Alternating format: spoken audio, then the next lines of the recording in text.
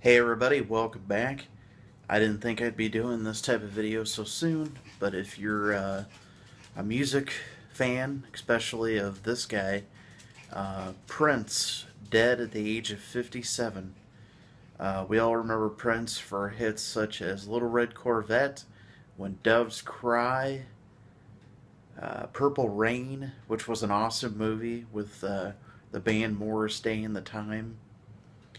And it just really sucks that we've lost another legend in the music business.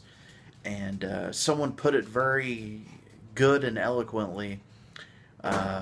Somebody sent out a tweet and basically said that here goes another musical legend. Things have become a little bit more normal, unfortunately.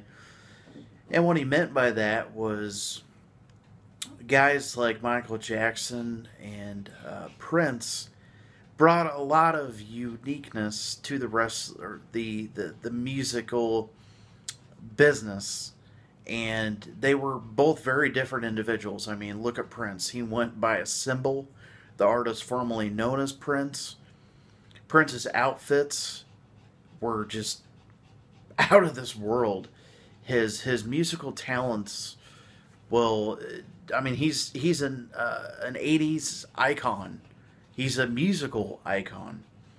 So when I found out about him passing away today, it made me very sad because I was such a big fan of his music. Always have been.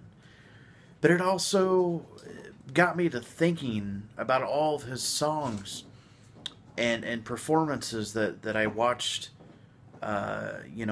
on TV and his music videos. And I even thought about the Dave Chappelle parody that he did when Dave Chappelle did a parody of Prince. And I don't really know what to say. I mean, I'm at a loss of words to even.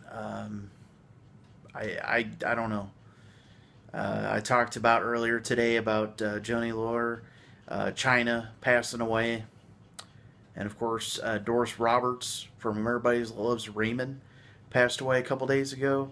Merle Haggard passed away recently. And we're just losing so many musical and movie and TV icons.